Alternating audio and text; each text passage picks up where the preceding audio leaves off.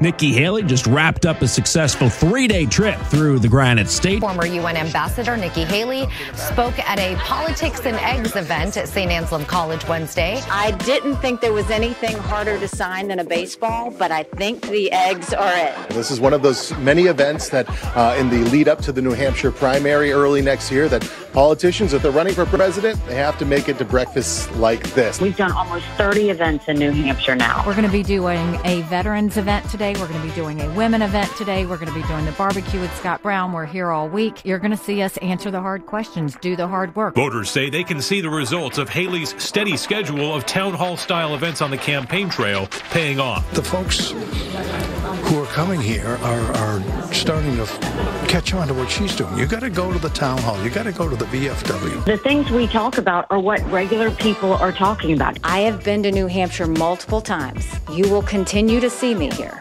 No one will outwork me. No one will outsmart me when it comes to earning your support. We're not taking any shortcuts. You're not seeing us come in, do a rally, and leave. You're going to see me touch every hand, answer every question, do whatever it takes to truly earn your support.